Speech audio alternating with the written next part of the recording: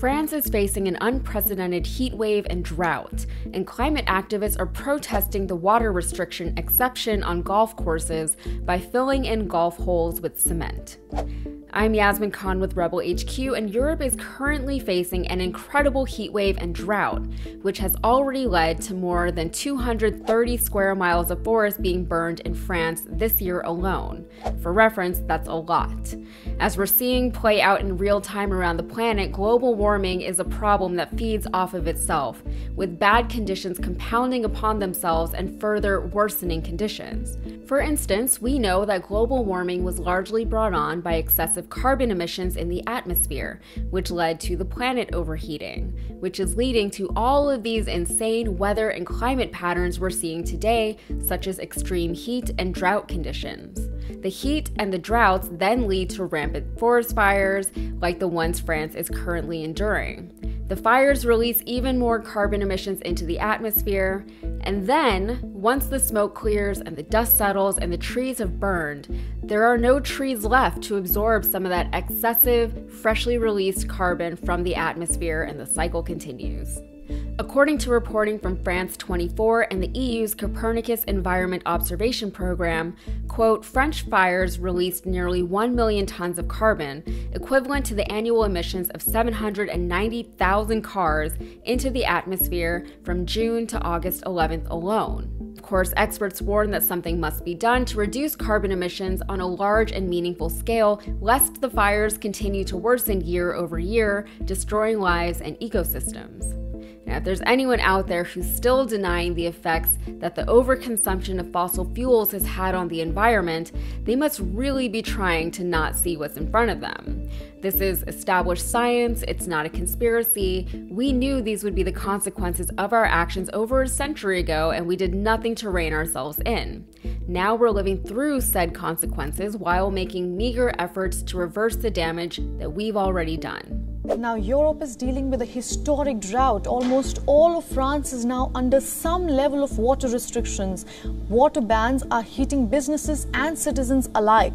But golf courses in the country are staying green. In worst hit areas, residents cannot water their gardens. They can't even wash their cars. But golf course owners can water the golf course. But even with things as dire as they are in France, the elite are still insulated from bearing the brunt of the burn for reasons one can only assume are rooted in capitalism. Now, in response to this unprecedented drought, water restrictions have been enacted across the country as 100 villages face drinking water shortages. However, despite actual people not having enough water to drink, a notable exception to the water restrictions is being made for golf greens because thirsty people gotta golf. In response, the climate activist group Extinction Rebellion blocked golf holes on 2 French golf courses with cement, rendering the courses ungolfable. The exception is rooted in a 2019 agreement between the French Golf Federation and the Ministry of Ecological Transition. Golf course owners insist that they take steps to ensure golf greens are watered conservatively and with water that isn't fit for human consumption anyway. But officials concede that there is still ample progress to be made as far as implementing more sustainable watering practices from sustainable water sources. Furthermore, there's an obvious economic lean to this story. Maximilian Lambert, environmental project manager at the French Golf Federation, explains, quote, failure to have watering results in the death of the green, which leads to a closure of the structure and an operating loss for 6 months until the spring of the following year. The sector that we defend represents more than 1.5 billion euros in turnover in France and provides 15,000 jobs, including 7,500 direct jobs in the field.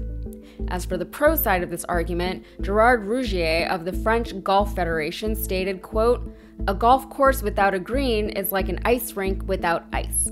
And honestly, who cares? Ice skating, like golfing, is not a necessity for life. When people are sacrificing drinking water and water for their crops, plants, and animals, they're not worried about going golfing or ice skating. They've got bigger problems.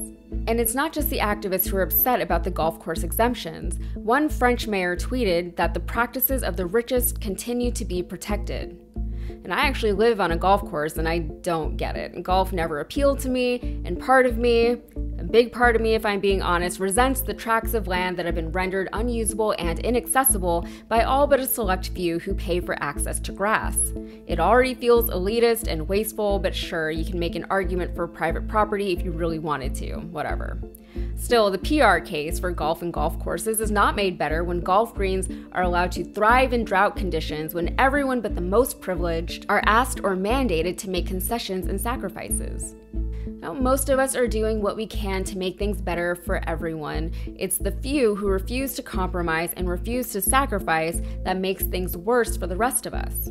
And while it's insensible to blame someone drinking from a plastic straw for the proliferation of plastics on Earth, rather than blaming the petrochemical companies that insist on producing the straws in the first place, this is a community effort on a smaller scale. On a smaller scale, golf greens are consuming more than their fair share of our most vital resource. The economic impacts of the greens turning brown are still being prioritized over the well-being of the people and the land, and by extension, the planet. While I promise I don't look for the detriments of unchecked capitalism and unsustainable growth everywhere, stories like this one are hard to ignore.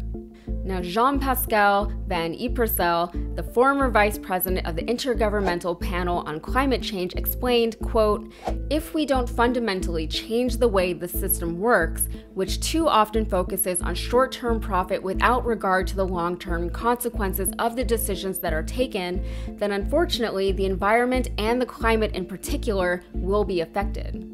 All right, and that's it for me. Please like the video and subscribe to the channel if you got something out of this, and please be sure to follow me over on Instagram and TikTok.